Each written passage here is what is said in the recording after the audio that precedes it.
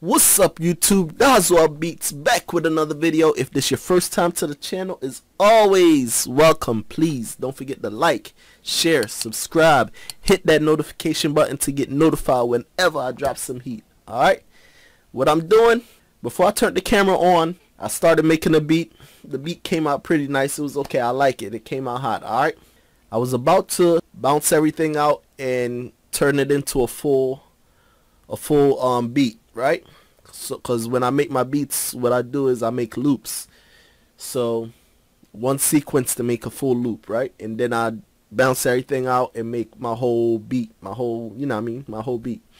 So one of my subscribers asking me how do I do it, so I was like, this is a good time to show y'all how do I bounce my beat out and arrange my track. All right, so this is the beat that I created.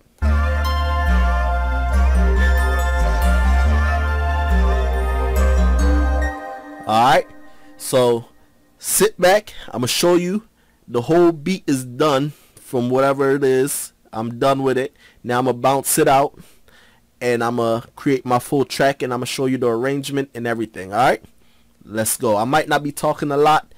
If you have any comments, just leave it down, and if you have like any questions how I do something, just leave it down in the comment and I will I'll get back to you. I try to get to all my comments. Alright, let's go. Let's get it.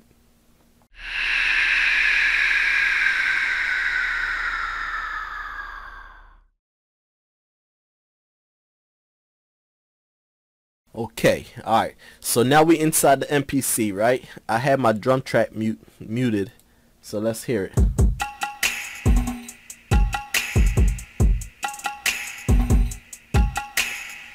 Alright, so I'm going to show y'all the tracks first. Let's go to track 1. This was my chord progression. Let's name it so we can know what it is. Track 2, this was like a little melody, so I'll name that mellow 1. Track 3 was another little melody, so I named that mellow 2. Track 4, I copied track 1 and pasted and moved a little notes around to create track 4. So I call that just chord progression 2. Track 5, I didn't use track 5. I had arcade on there. I was going to use arcade, but I didn't use it. So let's go to track, let's delete this track. Alright, so track 6,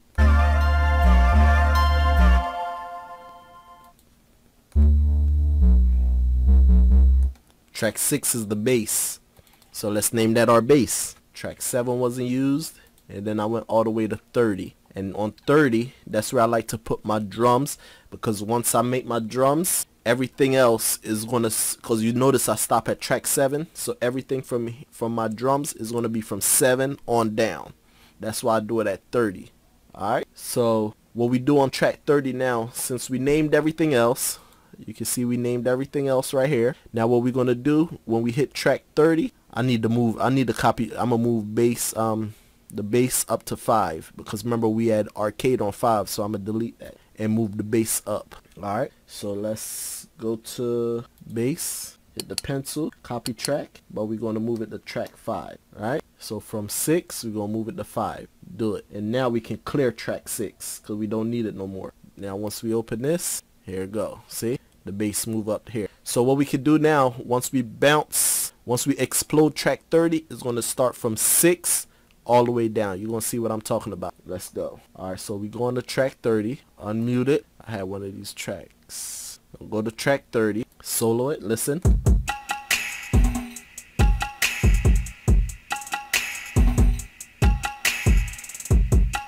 Alright, so what I do here, hit the pencil icon and just hit explode. Right, that's it. Now watch when I hit my track drop down, you're gonna see all of these is gonna be on their own separate track. See, remember I told you I moved the bass from 6 to 5. Now look, all my sounds started from 6 to 11, so all these sounds is here now on their own separate track. So let's go to track 6 and we're gonna just name what track they are, the name of the track.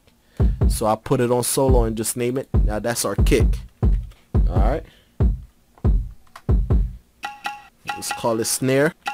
snare double hit, snare X2 hit.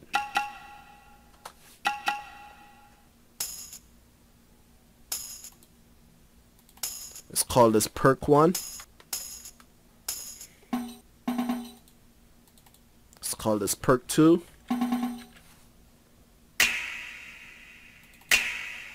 Let's call this our clap. And this is our hi-hat. And that's it. That's all the tracks right there. So it's 11 tracks. 11 tracks. So what I do from here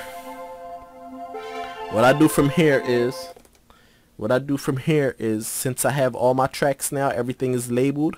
I can delete track 30 because I don't need it no more. I have everything on a separate track. So let's just delete track 30. So hit the pencil icon, hit clear, and just hit clear. Alright, so now 30 is gone. All we got is 1 to 11. This if you need to add another track. Alright, so it's 11 sounds, and 11 sounds is going to turn out into my whole beat. So what I do is from track 1 I bounce everything to audio because it's easier to work with audio. Once you work with audio in the MPC, it's easier to arrange your track, right? Instead of going to the song mode and creating couples, create different sequences and sequence them out in song mode. I don't like doing that. This way to me is easier. You could try it, and if it's, you know, try it and see what happens for you.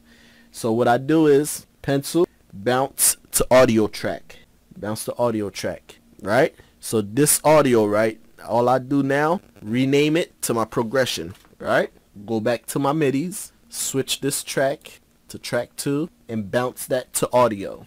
Bounce to an audio track. Remember, it's bounce to an audio track. So now it's on the track, double click that and just name it Mellow 1. Alright, and so on and so forth. So I'm gonna just keep on going. If you don't have, I'm gonna show you, if you don't have the MPC software, I'm gonna show you how to do it with just in the software. If you don't have the MPC hardware, I'm gonna show you how to do it in the software. So go back to MIDI, go to Mellow 2, and up here come to edit tracks, bounce to a new audio track. See? So you hit this, bounce to a new audio track, or Alt and T. See that? Alright, so Alt, Control Z, Alt T, and just name that Mellow 2. Alright, so what I'm going to do, I'm going to just go ahead and bounce everything out. It's the easier way. You can bounce the whole beat out to audio, and then you can do this. Let me show you. You can do this. Bounce, hold on, file, export as audio mix down, then select explode tracks, right? But once you explode the track, they all come over here, and then you have to go into your projects over here on the side, and then you have to find the project and then just drag everything back in. For me, it's easier for me to just bounce each individual track to an actual track instead of bouncing it into my project. Alright, so that's the way that you can do it too, and it might be faster for you, but for me this way is faster. Alright, so where we at now? Which one did I bounce? Mellow 2 was the last one. Alright, so let's go back to MIDI. Let's change Mellow 2. I'm gonna show you how fast I do it when I don't talk. So we're on progression now. So you hit audio, bang, bounce to audio track. MIDI, bounce to audio track. MIDI, bounce to audio track. Bounce to audio track. Bounce to audio track. Bounce to audio track. Alright, so once we have all of them bounced to audio track, you come here. There go all our audio track. That's all our audio track. But what I need to do now, since I was doing it fast, I didn't name them. So what I need to do is just rename them right now. So you click, kick. Here go your snare. Snare X2. Here go the perk 2. Here go perk 1. Here go the clap. Here go the hi-hat. Alright. Now, since we have all these, let's drop the audio and let's open up the MIDI. See, all MIDI notes is muted. All the audio track is here. So let's play the audio track and see what that sound like.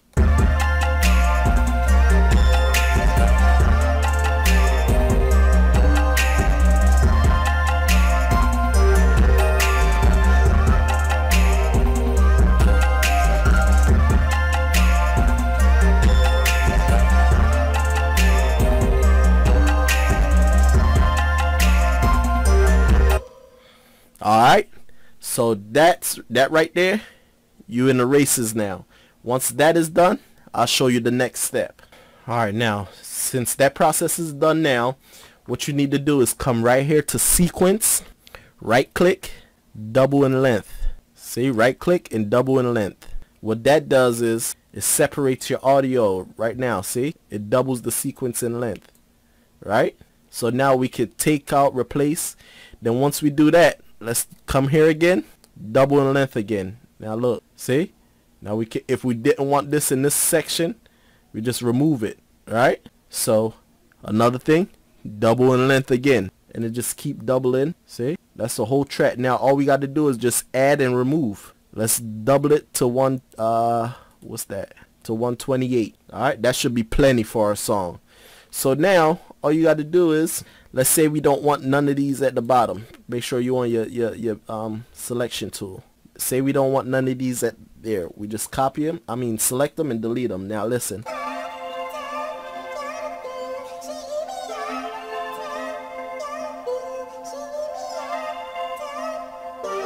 Then when it get right here, then it'll play everything. That's just the intro. Now here go to.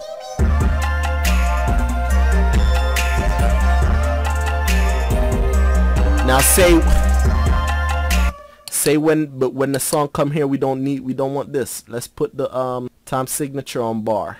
Say we don't want this to play, we just move it right there, and then it will come in right here. Let's see, right there. Say we don't want that, move that right to here. Say we don't want the bass in there, move the bass here, or you could delete it, or if you don't want it at the end, you can move it, so you can play with it more with this the way that I'm doing it right here. So look, leave the kick in, take that out, leave that. If you wanted to have a smaller cut, just change it from, instead of having it at bar, you would change it from bar and bring it to, let's say 4, and then now you can have smaller chops or move it smaller, right? It's just to show y'all. Now watch this when I play.